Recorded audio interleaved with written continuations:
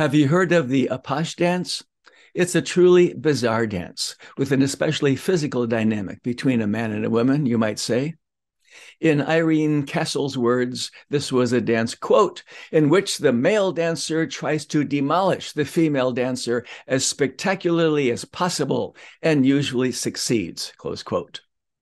So why is this relevant to us as folk dancers? It's neither a social dance nor a folk dance, so why do we care? Because it strongly influenced two vernacular social dances, tango and waltz. One of the primary topics of my own research is vernacular social dance. Vernacular as in grassroots, from the people. We usually call this folk dance, but all folk dances aren't necessarily rural, you know. The original waltz probably was, but both tango and swing are urban folk dances, created by ordinary people, not dancing masters, as grassroots movements in cities, Buenos Aires, New York City. So today's talk will be relevant in that way. And it's a fascinating story by itself, as you will see. So what is the Apache dance? The best way to define it is to simply describe it. I'll describe an Apache dance based on descriptions by Maurice Mouvet, shown here, who performed it in Paris in 1908, and Carolyn and Charles Caffin, who described it in 1912. For those who may think that this description may be a little bit politically incorrect until you hear the real story, I should mention that this is an original description, not my own words. The setting is a Parisian hangout of the underworld, home of lost souls, where La Valse Chaloupée, the waltz of the Apache, is played by an old violinist and a hunchback at a rattlebone piano. A man lays down his poker hand and saunters through the tables with the deliberation of a cat. He halts and fixes his gaze on one of the girls. She feels the sway of it. Compliance, repulsion, she cannot resist. He demands money from her. She turns out her empty pockets. He is suspicious and demands. She refuses. He raises his hand and smacks her across the mouth. Quote, it was a novel way to begin a dance. He catches her violently in his arms. They walk in a grim, stealthy stalking. This grows more and more rapid into a blurred, pivoting whirl, then slows down. He draws her to him, sheltering her body with his own. She bends and twists her body. She looks into his eyes. Suddenly, as if stung, he grabs her throat and forces her head back, dipping her low, holding her as he would a snake. Then he hurls her away from him. He will be master. He won't give in to female allure. She crouches, proud of what she can incite. Remember, I'm not making up these words. He grabs her wrist and swings her body against his, then down into another dip. They spin around and around. He drops her into a deeper dip. They recover and whirl even faster. He dashes her away onto the floor again. He grabs her by her hair and fiercely pulls her back onto her feet. He throws her this way and that. The dance quickens into a matted celerando, then stops. He forces her body across his thigh and thrusts her head back in submission. He returns to his table and picks up his poker hand as if there had been no interruption. Close quote. Now, I didn't want to digress from that drama to tell you about this photo a few slides back, but this one was given to me by an older international folk dancer friend of mine, Mario Cassetta. Maybe you knew him. And these two dancers are his parents. Okay, back to our story. It's surprising that such a bizarre dance would remain a popular cabaret act throughout the world for 80 years, through the 1920s, 30s, 40s, 1950s, through the 1960s, 70s, including Ron Howard's Apache on Happy Days. That was 1978. 1980s, like Bruce Willis's Apache dance on Moonlighting. That was 1986.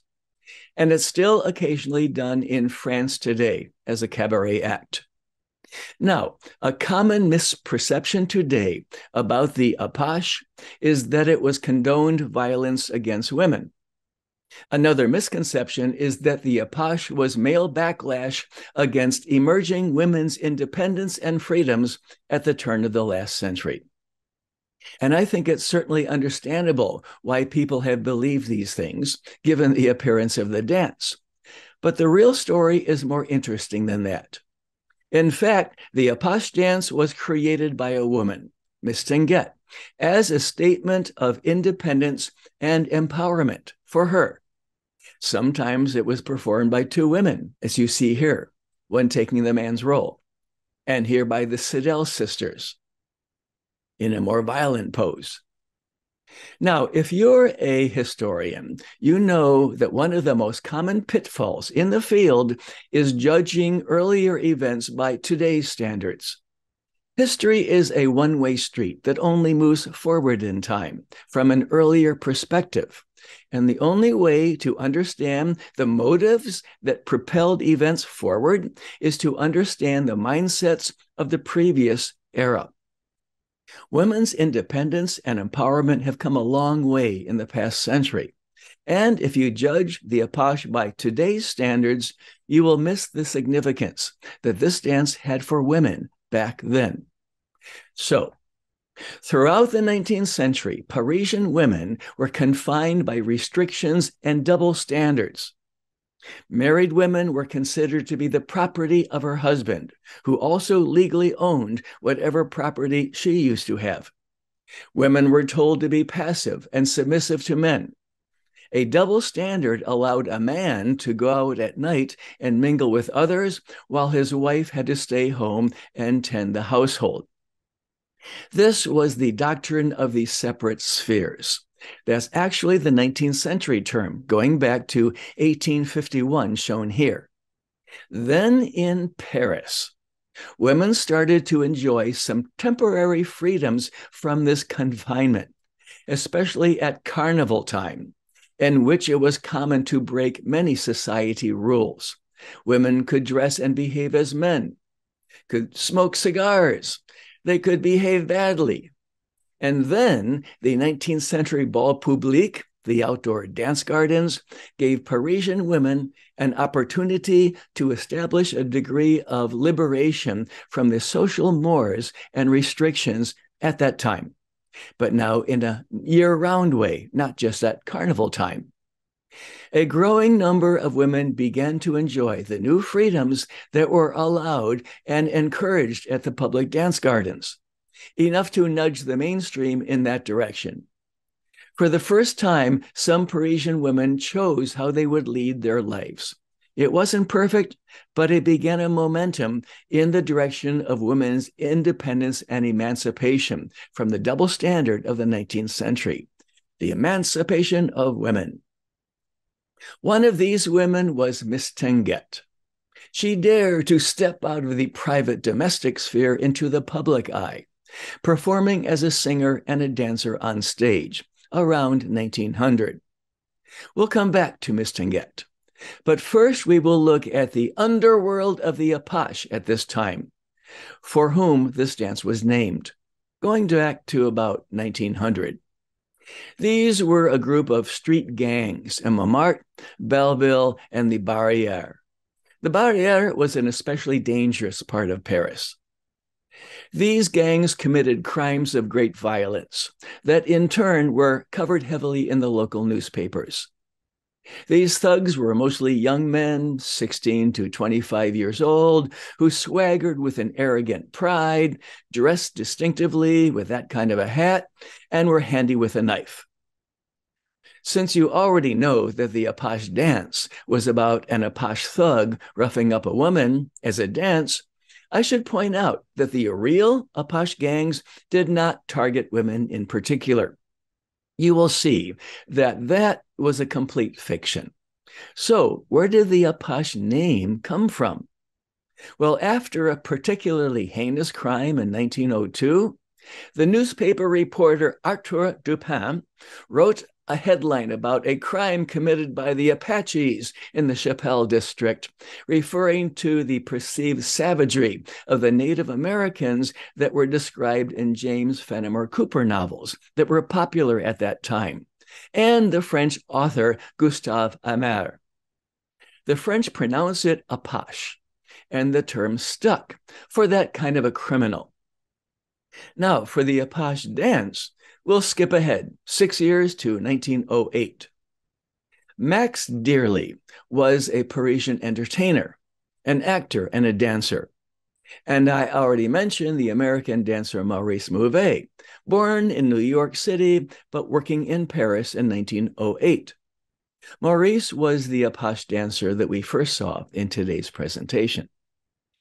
These two men, Max Dearly and Maurice Mouvet, both claim to have invented the Apache dance in 1908.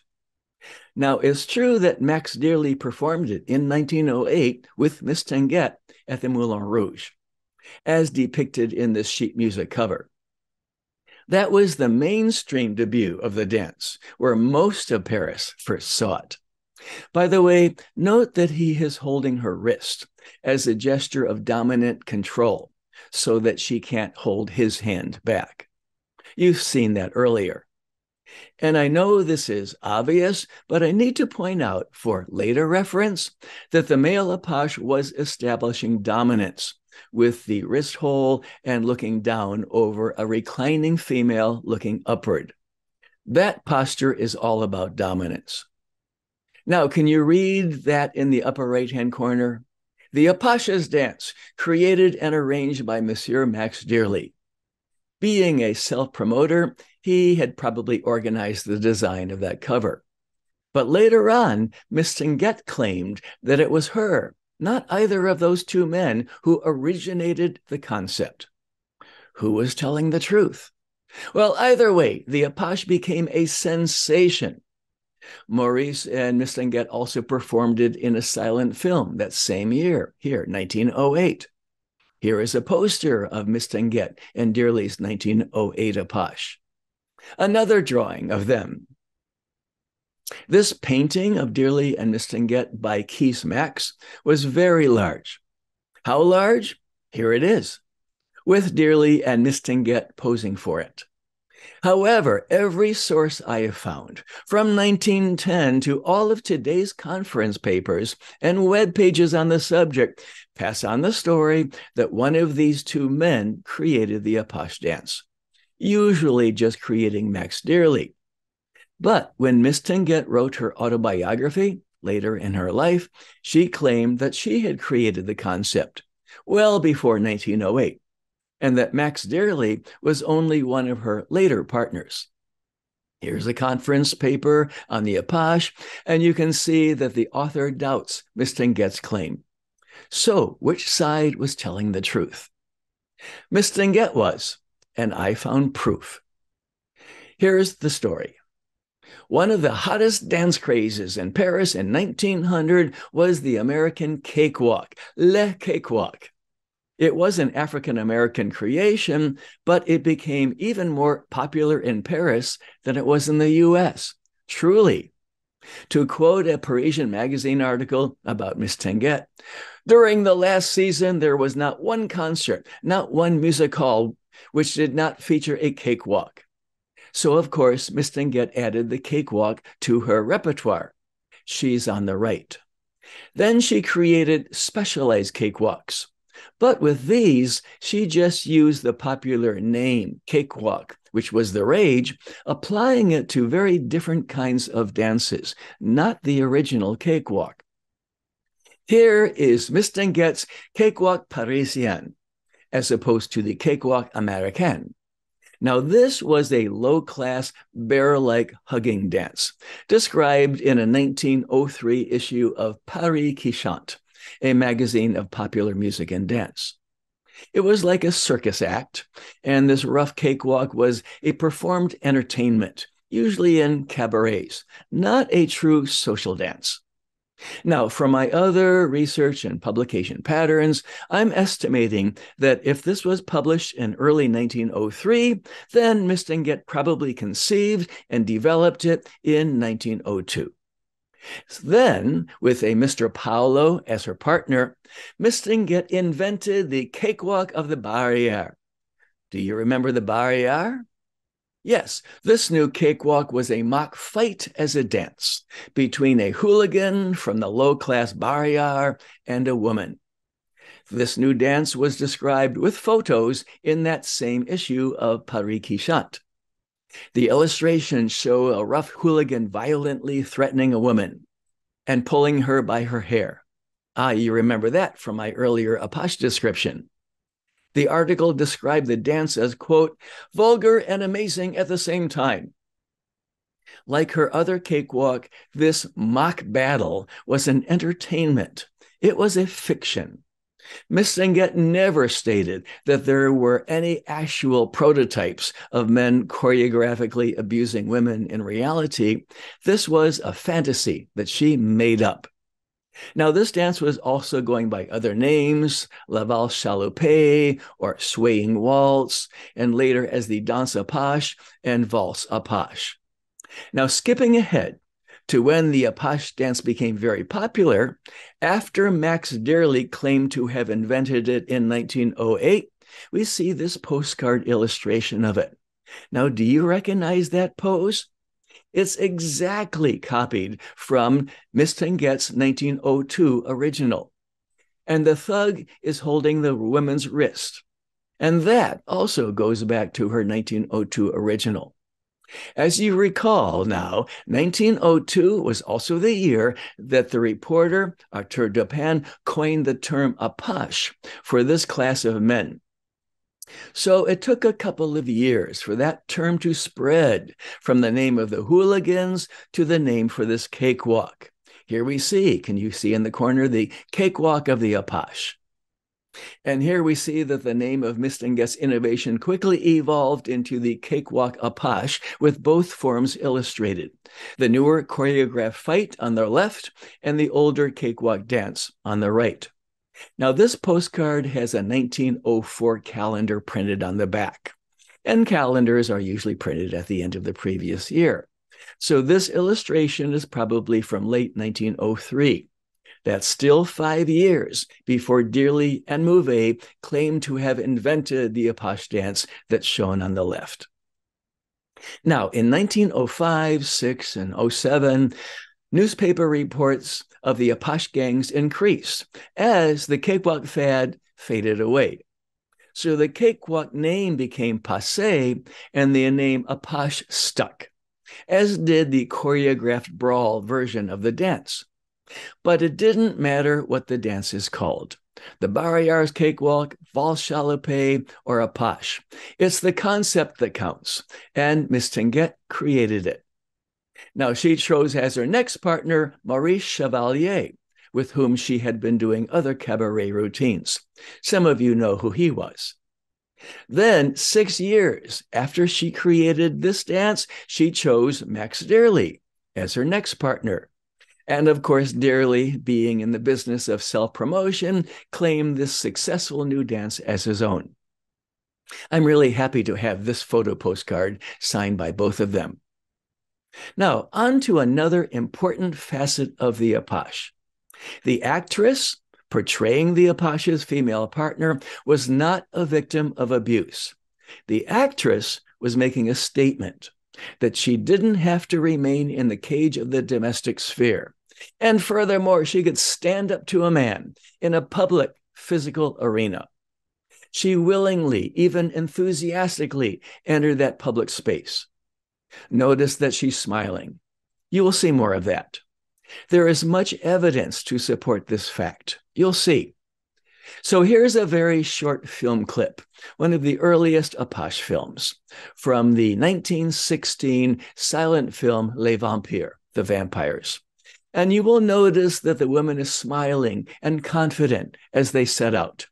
You will also see the waltz step for the valse of the Apache, and you'll hear that original tune that is always used.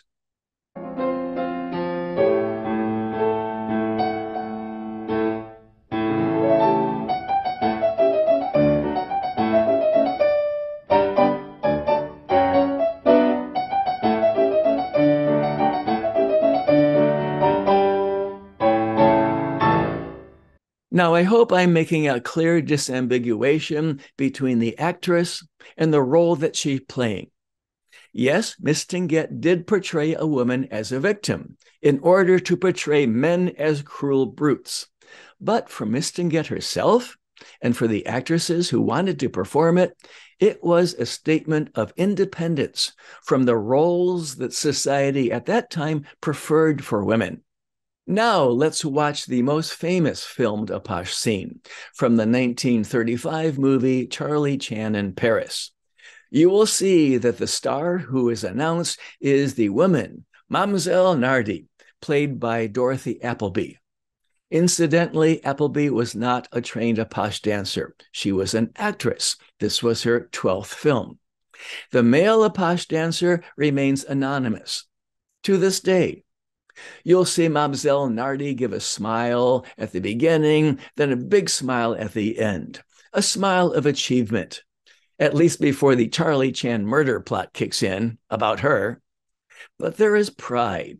There is considerable skill and strength in that performance. And that's how Miss Tingette created the dance, as a statement of independence. So if you think that outsider performance art is a recent phenomenon, well, think a century earlier. So here is that performance. And now, ladies and gentlemen, we're going to have that little star whose interpretation of the dance Apache I know will thrill you, Mademoiselle Nardi.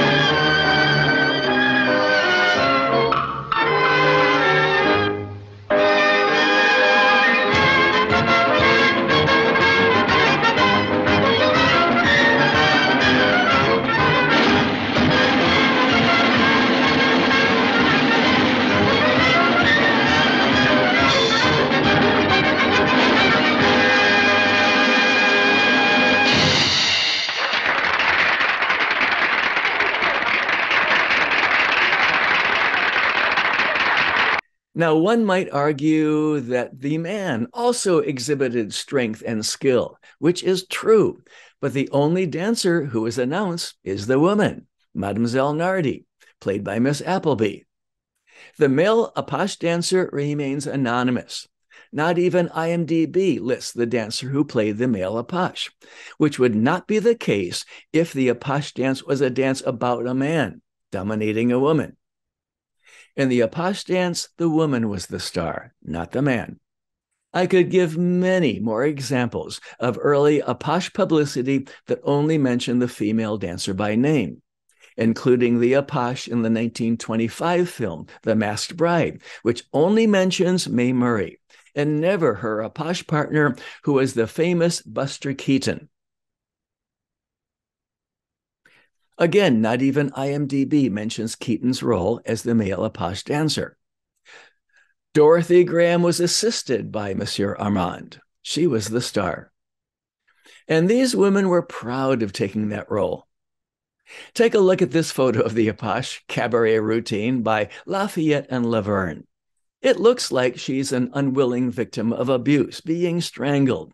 And she wrote on her photo, "To my mother and daddy from Laverne." And she's obviously happy with that dance. And this one, "All good wishes, Beatrice Collier." Now, usually when I illustrate a talk with my photos, it's hard to come up with 250 images for this talk. But in this case, I have more than 100 more Apache illustrations in my collection that I'm using to tell the story today. It was an extremely popular dance. So let's just take a minute to look at a few more. Carrying her over the shoulder. A couple more here. The one on the left reminds some people of the Three Stooges for some reason. This version of the Apache looks convincingly violent. Notice that it's Beatrice Collier with Bert Sinden. Here is Beatrice Collier with a different partner, Fred Farron, dressed in the same costume. Like Miss Tingette and the others, Beatrice Collier was the star, not the man. Now, this is in England, not France. The Apachentanz was very popular in Germany. And this is immediately after Dearly and Miss Tingette in 1908. Here is the Apache dance in Denmark the next year, 1909.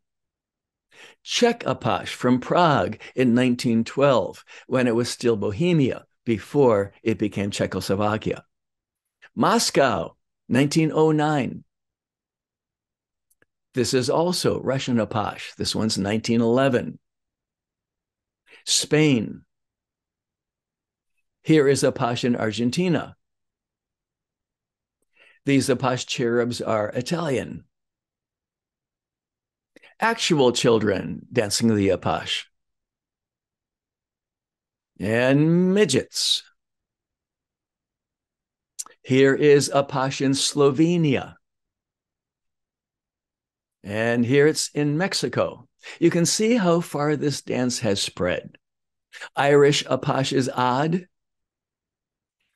Even odder is Apache in a Japanese setting with non-Japanese women portraying geishas. So the Apache dance became a part of popular culture. You could buy Apache dancer dolls.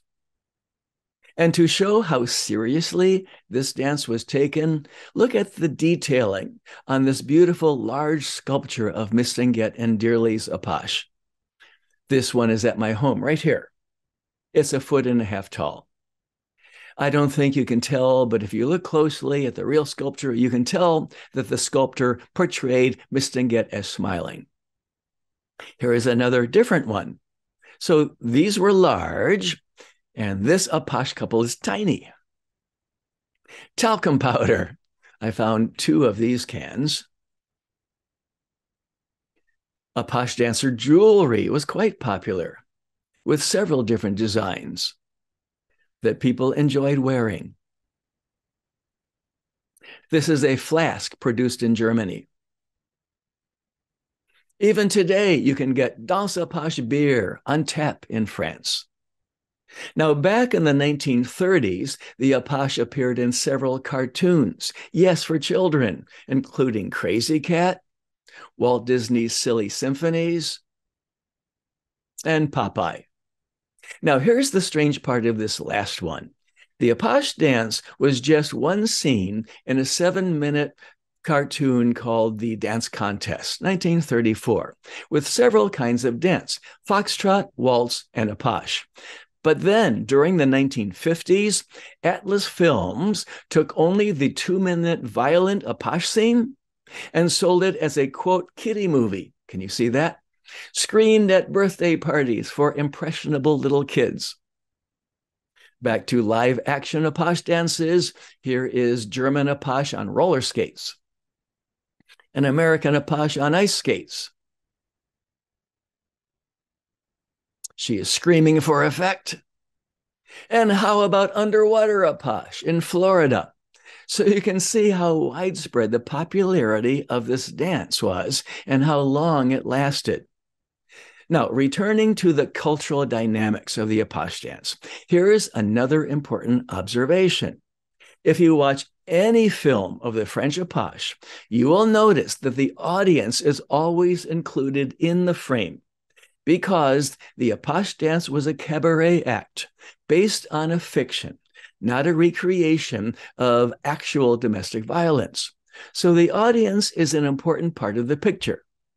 Hey, going back a few slides, the audience is so important that in the underwater Apache, the postcard put the audience underwater. And look at who is in the audience watching, behind the dancers. Women are prominently in the audience, contrary to the myth that the Apache catered to male fantasies. And finally, in the early versions of the Apache, it didn't matter who won the brawl. The aim of the act was to portray the Apache thug as a cruel brute. But in the later versions, from the 1940s on, including Cole Porter's 1953 musical Can Can, filmed in 1960, the women usually ended up turning the tables and winning the battle. And another. And another. And another. This caption at the bottom says this was called a reverse Apache dance, with the women throwing the man around.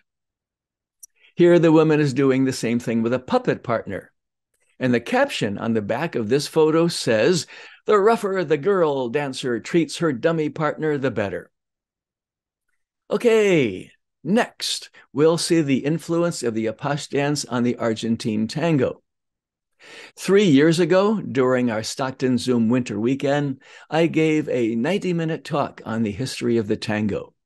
We certainly don't have time to recap all of that, but I should briefly mention that the world first saw Argentine tango not in Argentina, but in Paris.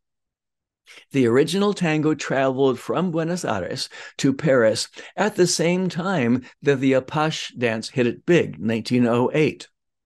Now, we know the original steps and styles and figures from the dance manual El Tango Argentino de Salón by the Argentine tango master Nicanor Lima, written in Buenos Aires. The original style that Lima described was based on simple walking, with combinations of slow and quick steps. The stance was quietly erect, as the dancers worked out both simple and complex figures. Now, this slight lowering style was as low to the floor that you would ever get in the original Argentine tango. There was not a single mention or illustration or even implication of any dips or lunges in the original Argentine tango. It was quiet, understated, erect walking. We know this not only from the many illustrations and photographs from this period, but also from the author's words.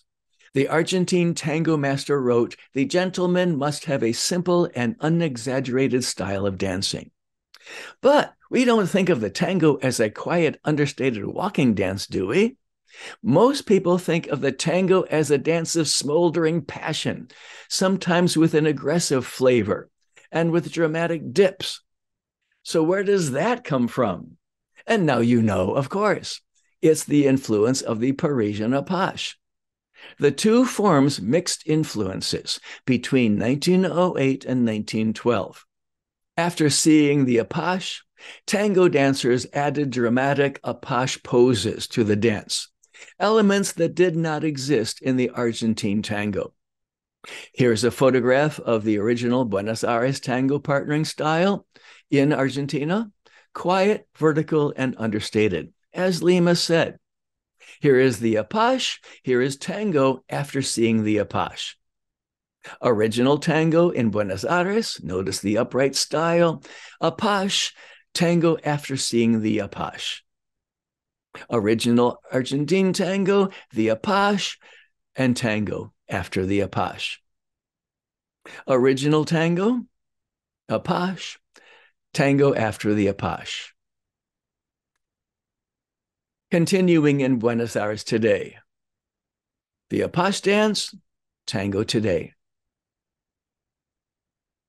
Certainly, the influence of the Apache is evident here in these early Russian tango photos.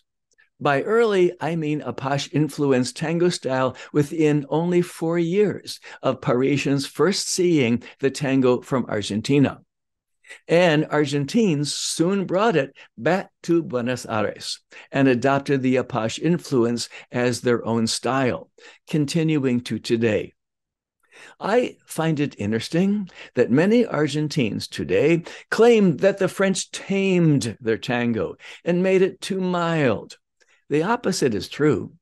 The Argentines imported much of their most dramatic style from the French Apache. Here is one of the earliest Apache photos that looked nothing like Argentine tango at the time, and now this is Buenos Aires exhibition tango today. So I want to clarify that the original Argentine tango did have passion. It still does. Lima said, "Tango is our soul." But that was a quieter passion, intimate and introspective, shared only between two people, not displayed for everyone to see.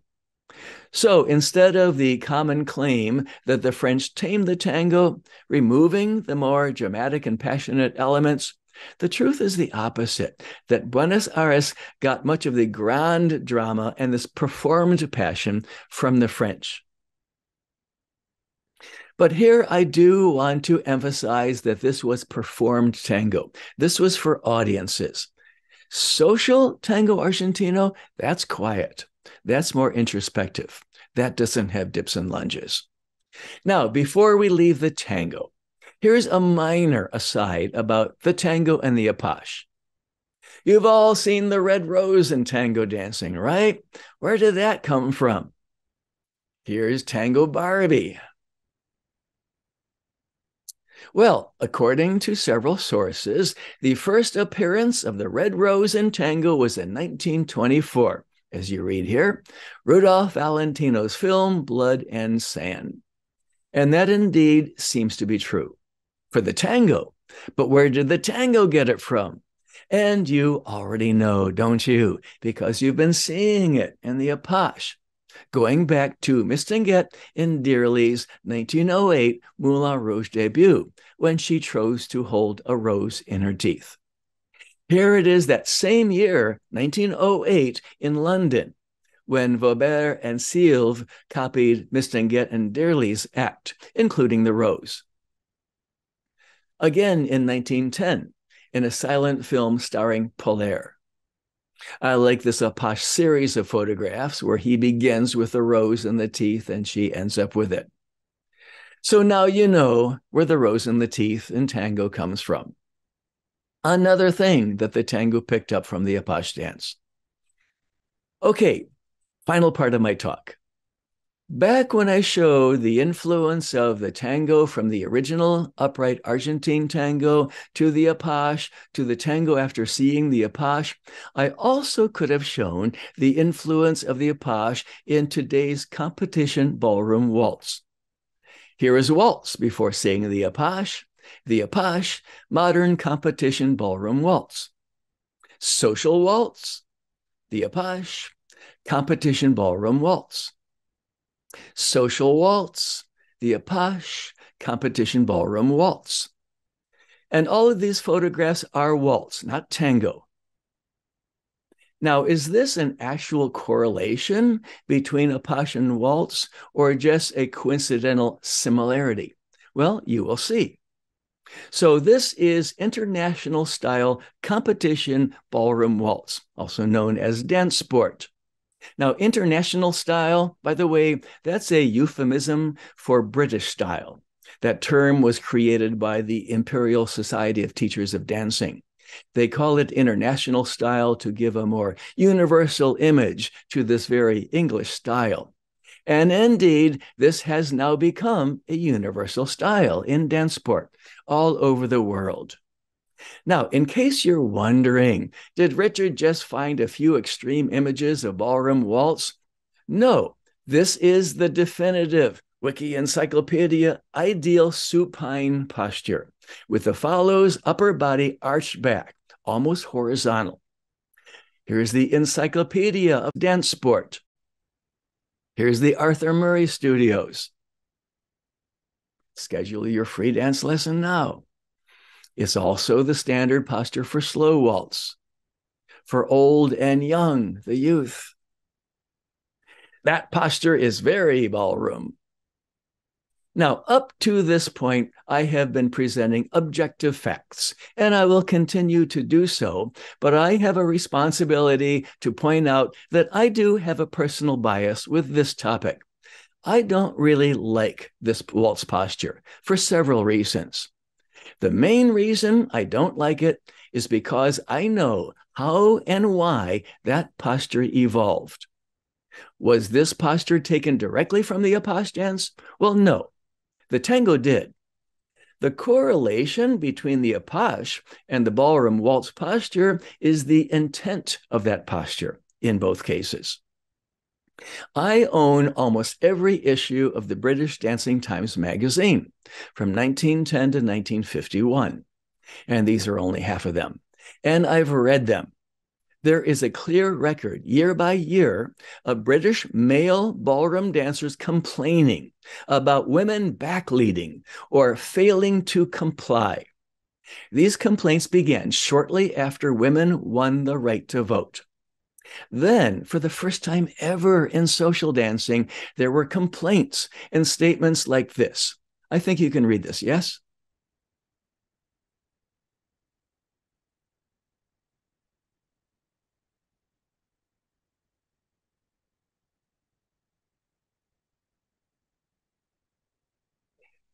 Yes, that was in response to those days of sex equality.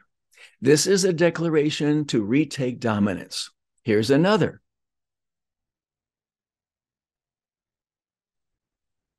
Note that it's a complaint about a woman ever criticizing a man.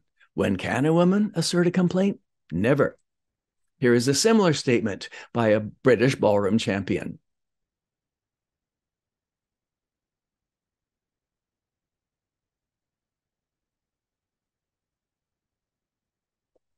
Now, this next one was not an obscure quote.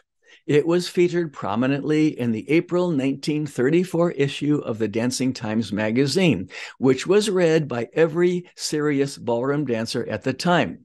Taking that last comment, she must not have a mind of her own, even farther.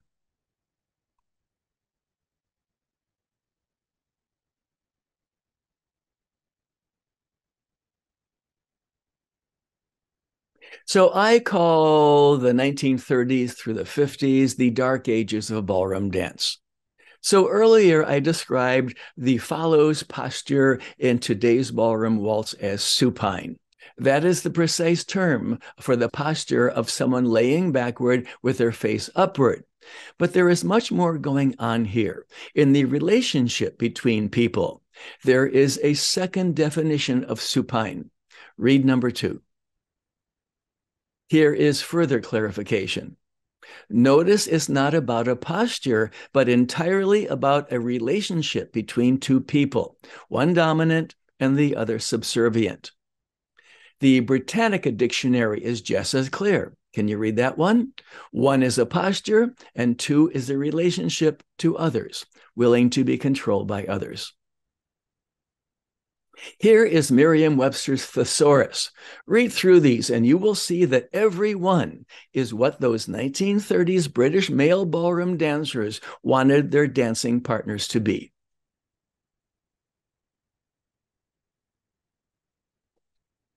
Supine behavior, definition 2, is manifested in the supine posture, definition 1. Submissive behavior expressed in a dance posture. The follow can also look to the side, usually toward the left, but always with a submissive horizontal upper torso. So how does this fix that complaint that so many men had about women backleading and having a mind of their own? Easy. If the women can't see where they're going, they can't backlead. It's simple and it works. Now, personally, I like it when my partner looks around the floor to see where we're going as a couple. My blind spot when we're spinning is behind my back, right? And my partners can see there, right in front of them, if there is oncoming trouble. Perfect. There have been many times when I was about to spin into somebody who suddenly cut in behind me, and my partner saved us both by catching us before a collision. That is a real partnership. Too many ballroom dancers call that backleading and respond angrily. So they devised a posture that will prevent follows from ever being able to do that again.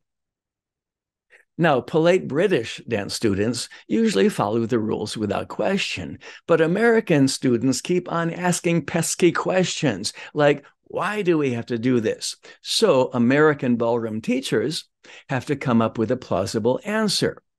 But every time I ask a ballroom teacher this question, the answer is always different. There seems to be no general consensus. Here is one answer. Okay, that sounds plausible, but is it true? Are the leads really leaning back as much as follows to balance them? I'm sorry, but that answer is just not true. Now, exactly how far must the follow arch back? It says as possible. Different teacher, different explanation of why.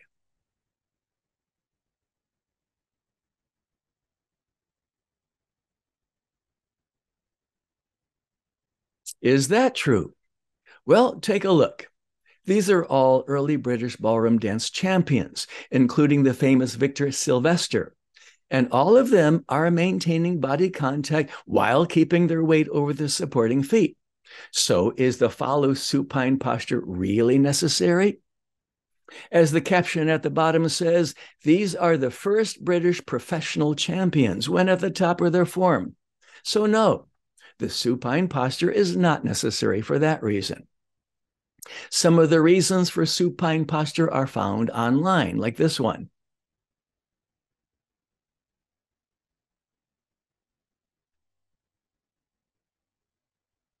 No, the rules say don't do it. Now tell me, is she really invading her partner's space? Is that even close to a valid argument for supine posture?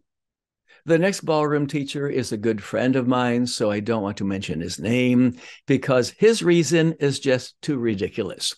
I asked him the question by email, and this was his exact reply.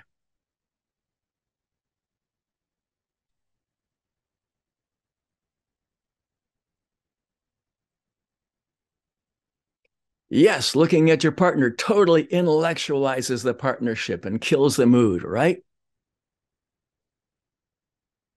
Really? Do you think so?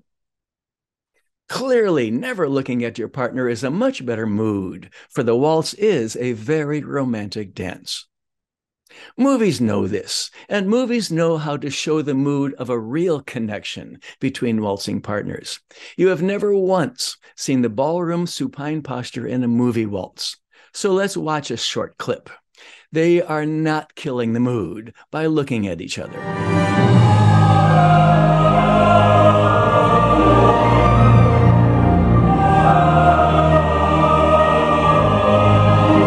Now compare that to seeing the supine posture in ballroom waltz. You will notice that she assumes the subservient posture before she even touches him.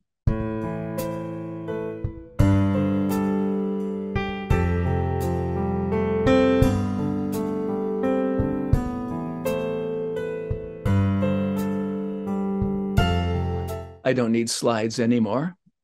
So I wonder why every time I ask a ballroom teacher the reason for the prescribed supine posture, I get a different answer.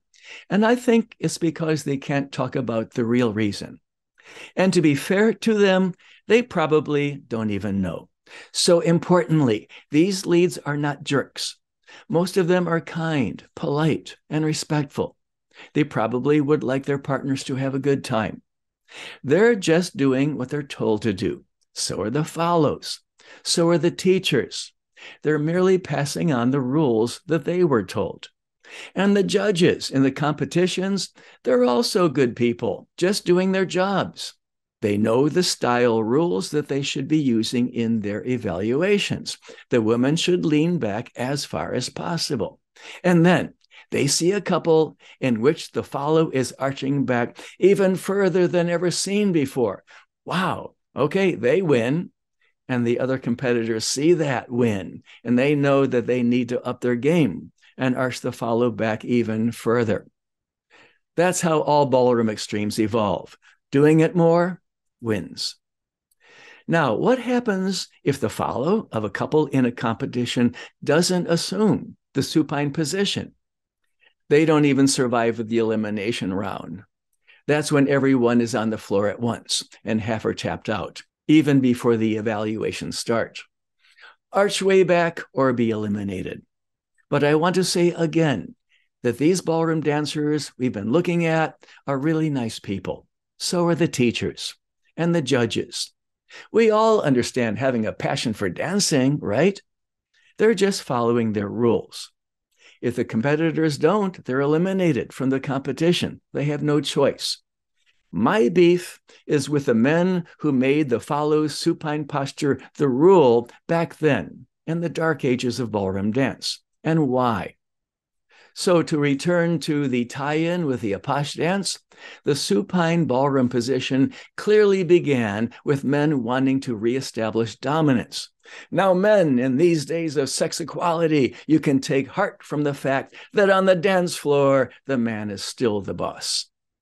The supine posture was about dominance, which was also what the male Apache dancer was doing. That's the tie-in. A supine female is the universal posture of male dominance in all cultures. Take a look at this. Now, which dancer is dominant and which is subservient? The relative postures say it all. And in the world of partner dancing, the Apache dance did it first. But I'm not quite finished with this waltz topic. There are two more reasons why I don't like the prescribed supine posture in the waltz. In waltzing, we want follows to have the maximum positive experience in this very ethereal dance of the waltz, right? And a large part of what we experience as leads or follows is what we see. That's a major component of any experience. So see your partner, see them enjoying dancing with you, see the other dancers swirling around you. How wonderful it all is. Soak it in. That's what I don't like about the follows prescribed supine posture. Leads can look everywhere and gather vivid visual experiences, but follows must always look back and to the side or upward at the ceiling, which denies a complete dance experience. What visual memories swirl through a follow's mind when going home from the ball? And finally, the wonderful waltz has the fewest differences between lead and follow of any partner dance. Ivan Suarez mentioned that in his essay that I read yesterday. Both roles have identical footwork, phase shifted 3 steps. Both help rotate each other. And follows help navigate through a crowded dance floor, as I mentioned. Now, there are some necessary differences between the lead and follow roles, of course. And we have been succeeding in finding ways to minimize the differences and maximize the similarities between the two roles.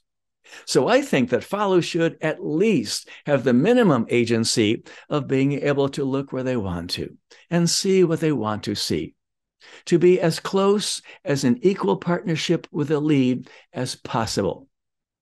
And that's my talk. This was just my opinion. Everyone has their own preferences. So please feel free to disagree, each to their own. And you know that I'm not faulting any of the ballroom dancers or teachers for following their rules. We all share a love of dancing. We will save our criticisms for people who are doing true harm in the world, not for someone whose dance style preferences differ from our own. I hope you enjoyed my talk.